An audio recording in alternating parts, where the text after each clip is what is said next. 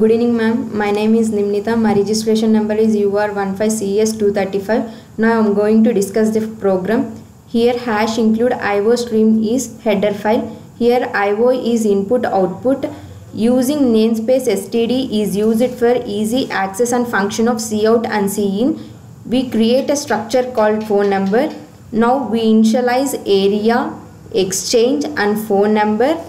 The object of the structure phone number is S1 and S2. Coming to the main program, we initialize S1 area is equals to 212 and S1 exchange is equals to 700, S1 phone is equals to 8000.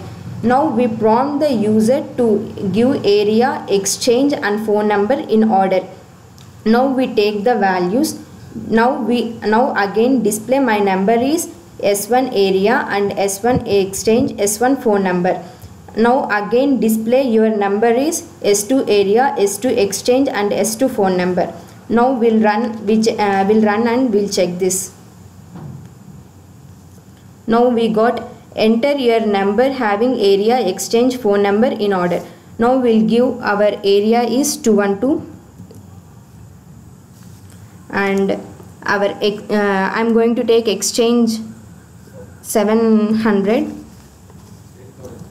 and phone number is 8000. Now we'll check. Yeah, we got the expected output. My number is 212767 8900 and your number is 212 700 8000. Thank you, ma'am.